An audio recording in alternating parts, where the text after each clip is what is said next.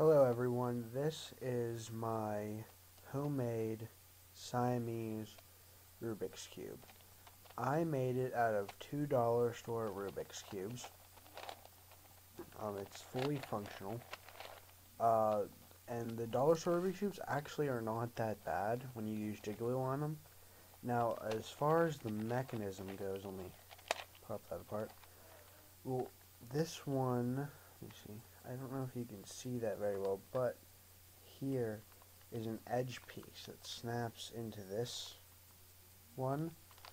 So they sort of, maybe you can see it good from the side. Yeah, you can see that there.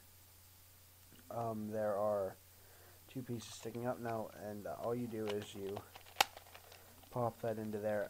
The piece here, the center piece that goes all the way through to the other side, the one that had the special stuff, I stuck that piece together actually with jig-a-loo, because jig-a-loo is a good lubricant, but it's also very good at melting plastic together. So in large quantities it melts plastic very well. So yeah, this is fully functional.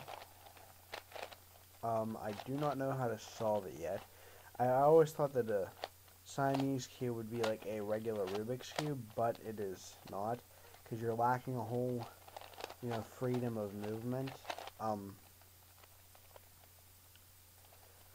So I don't know how to solve it yet, but I would like to figure it out on my own before I go looking for a solution. One thing about these dollar store cubes are from Dollar Tree. One thing I did, these cubes had yellow stickers that looked exactly like the white stickers, so I peeled them off so that this has a black side. So